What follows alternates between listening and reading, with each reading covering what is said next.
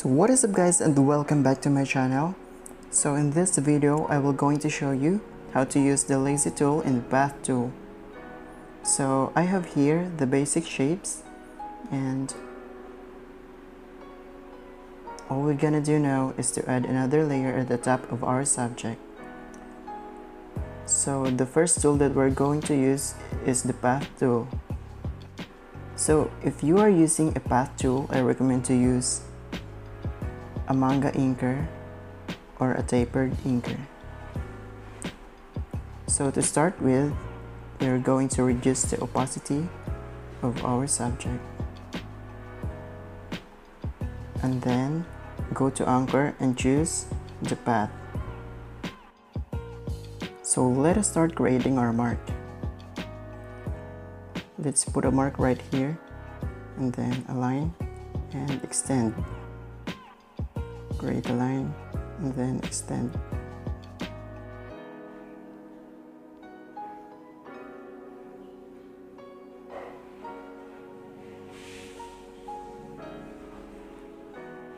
There, you already have created a triangle shape. So if you want to fill, you go to compass and then choose fill and select the color, and then press inside the triangle. There.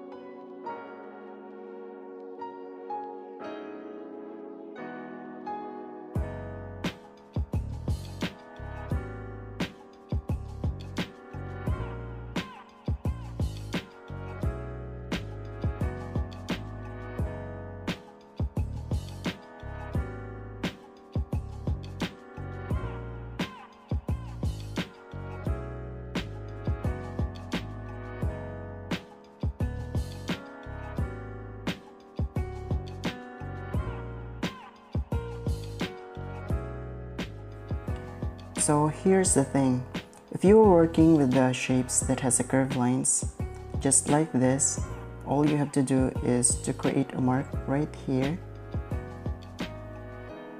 and then put a mark right here, and then try to drag your lines where the curve is visible, and then try to adjust.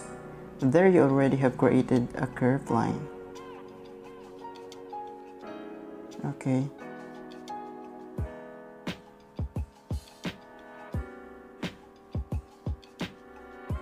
Another curved line. Just like that.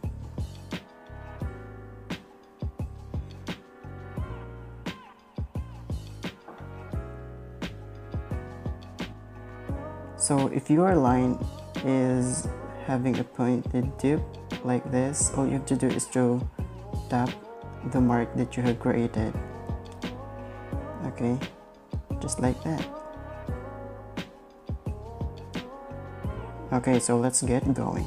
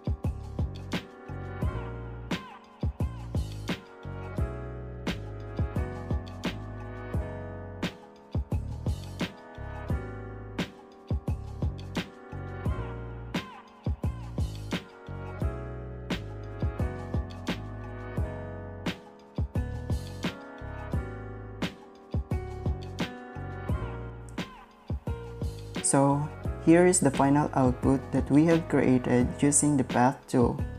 So let us proceed using the lazy tool. So the next one is the lazy tool. If you are using a lazy tool, I recommend to use a solid fill, and then we can create a very accurate line art as you can see there. But the trick here is we were just going to create a guide and then fill it inside. Okay, so follow what I'm doing here and let's get started.